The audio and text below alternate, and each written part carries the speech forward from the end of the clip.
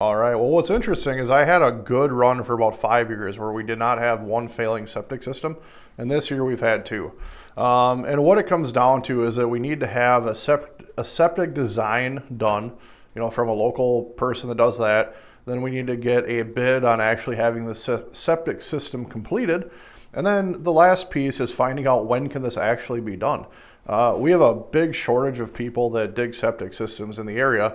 So then it's a matter of, are they booked out for the rest of this year, which the answer is yes. So then it's a matter of getting that lined up and then talking to the bank and talking to them about some realistic expectations, because sometimes the banks say, you know what, it doesn't matter to us, this needs to be done in 22.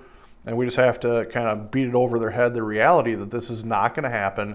We need to escrow. It's not the best case scenario, but it's just the reality of the situation. So hopefully your septic doesn't fail, but if it does, we've been able to work through these issues.